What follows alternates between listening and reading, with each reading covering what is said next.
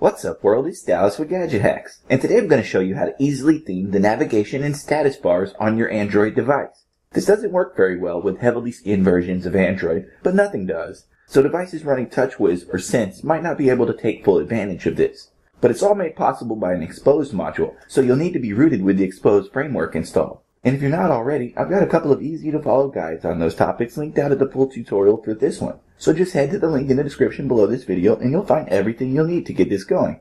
Beyond those prerequisites, the first step is to install the module. You can do that by heading to the download section of your Xposed installer app and searching Xstana. That's Xstana, all one word. Then just tap the top result and swipe over to the Versions tab. Next, hit the download button on the most recent entry and the installer should come right up. So hit install from here. Then when that's finished, you'll get a notification from Xposed telling you that the module isn't activated yet and a reboot is needed. Just tap the activate and reboot button here and Xposed will take care of the rest.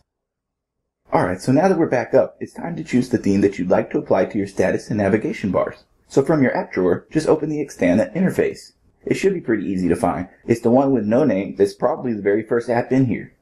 The Xstana interface is actually pretty straightforward if you're just using the free version.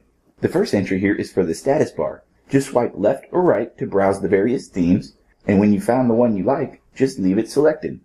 Next, give the same treatment to the navigation bar. Some of these themes are only available with the paid version of this app, but they are very clearly labeled. And once you've decided on your navigation and status bar themes, just hit the check button at the bottom right here, and you'll see a toast message telling you that you need to reboot for the changes to take effect. Okay, so fresh off that second reboot, the new themes are in place. There's some pretty cool ones in there, so don't knock Xstana if you're not too fond of my personal choices here. But for the full breakdown, be sure to check out my article over on GadgetHacks.com.